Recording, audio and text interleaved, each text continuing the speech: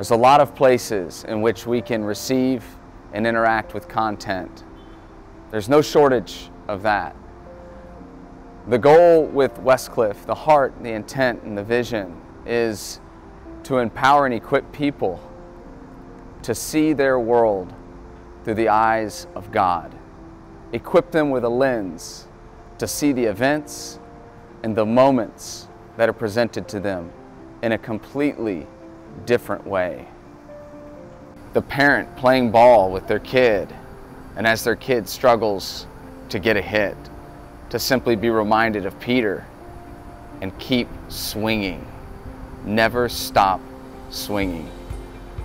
Or going to a car show with a few hundred restored cars and being reminded that we are all restoration projects in the hands of God and His incredible grace. Or when you see kids at play, to be reminded to simply have the faith of a child.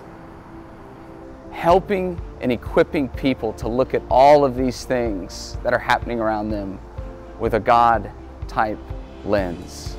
And my hope and my prayer and vision for Westcliffe is that we would expand this philosophy to go all over the country, that we could stand next to Niagara Falls and talk about the never-ending flow of God's overwhelming grace in our lives, that we could go to the Grand Canyon and try to somehow fathom how wide, how deep, and how long, and how incredible is the love of Christ Jesus, that we could talk about the prodigal son on the Vegas Strip.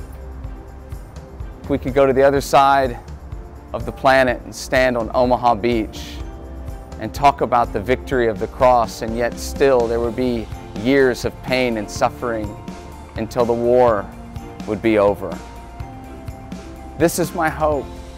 This is the vision of Westcliffe.